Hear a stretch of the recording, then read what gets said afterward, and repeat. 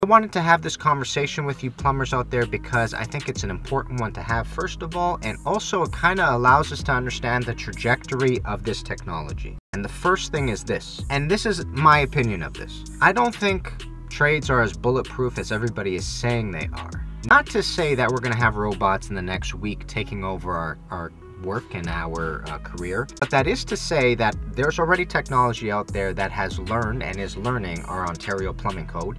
And I encourage you to take ChatGPT and start asking it questions about your plumbing code wherever you may be. I do think AI is going to be a revolutionary technology that is going to affect every career, and I don't think plumbers and tradespeople are going to be immune to this. I think the only thing that we might have going for us at this present time is that it seems like we don't have the technology of robots being able to do what we do with our physical bodies yet. But if you see some of the stuff that's already out there, especially if it's not AI generated, there is some really big leaps and bounds as to what these robots are able to do.